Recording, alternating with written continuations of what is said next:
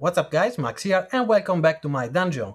Today, thanks to Patriot, I have two components that I'm going to review. Two components very important, the memory, the DDR5 6000 and the NVMe, in this case another Viper, so the Viper 400 and is an NVMe Gen4, very fast, and I'm going to test both of the components with this Strix and the 7950X. So you can see in practical and a bit of overclocking as well for the memory how they can perform. So let's get straight to the point.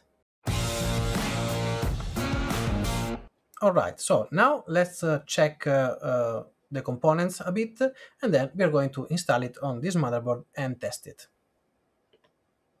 So let's talk about the NVMe.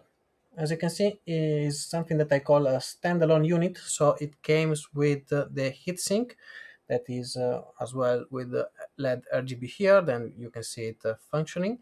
Is a standard M2 connector, and of course this one is I think is best for an old motherboard or a motherboard that doesn't have an heatsink like this. So in this case we have these Strix with here and here big heatsink. So you don't want this, you want a version without the heatsink. But if you need to do like a refit or some upgrade to another system that doesn't have by factory an NVMe heatsink, this is the one for you. So then we will see the temperature. So it's a unit that can run out of the box like this, just plug and play. So now let's check the memory. So we have the default Viper aesthetic, so is this really the same that the kit that I tested some videos ago. So a very nice, good looking kit. The heatsink is made of aluminium. There's a good thermal pad inside. You will see the temperature later. So it's a very nice kit, so it's well made. In my opinion, is a high-end kit, and then you will see the performance later. That's why I call this a very high-end kit. And well, it's RGB. You will see it functioning later. So I really like the aesthetic of this kit, and of course, it's well made, and the performance will speak by itself. So now, without any further ado, let's check the performance. Alright, so as you can see here, we have the NVMe Viper in this slot, so is independent from the operating system that is here. I have the 980 Pro, the Samsung here in this external card. I'm running on iGPU, and this is placed here so I can do the test separately without an OS installed on top, so you can see the true performance. And then I have the memory here. Both have RGB that are okay, are nice to see if you like it. So let's talk about the performance. As you can see, I'm running a stress test, 31 minutes so far. I'm running 6.2, so 6200 MTs. This is the Strix profile, so was made for by an overclocker, so is a completely manual profile. So everything here is set in manual. This is a very nice profile. I did a lot of benchmark with this, and is actually one of the best performing profile I have found in this motherboard. So you can tweak a bit eventually if you want, but this give you like a 15 to 20% boost in gaming versus the XMP profile. This memory is now, of course, a 6.2. The original was 6, and this is a Hynix chip. So I have tested it on an Intel, the EVGA Kingpin motherboard, and I was able to do like 7,000 also without any problem. So this is a very high binned kit, and I found really a very nice kit among all the kits I have. So we are talking about a high binned memory kit that is rated 6,000, but it can do 7,000 without any particular issue, of course, if you have the right board and the right CPU. So for an AMD platform, this profile is really easy to obtain. Just you can load the profile and you cannot worry about anything.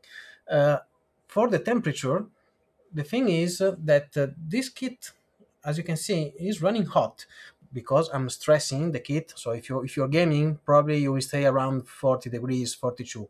But I tried to do this stress test and everything without any fan to see if this chip is sensible to temperature, because with most of the DDR4 and some DDR5, the temperature above 50 will lead to instability. In this case, even if I'm running 68, 67, the system, as you can see, is perfectly stable. Just a recommendation: if you can, try to find um, a water block for the memory, like the one I'm going to review, probably the video after this one, or find a fan or a chassis that is very good ventilated, or if you can, the GPU, to use the liquid cooling on the GPU or something like this, because DDR5 are very sensitive to temperature. Not in this case, fortunately, because it seems that is a very well picked chip.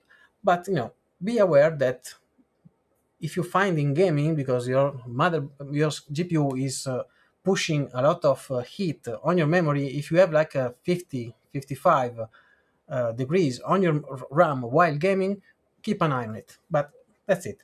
So on the memory side, I'm very happy. This is one of the best kit I've tried so far, like the other Viper, so very well binned. So let's talk about the NVMe.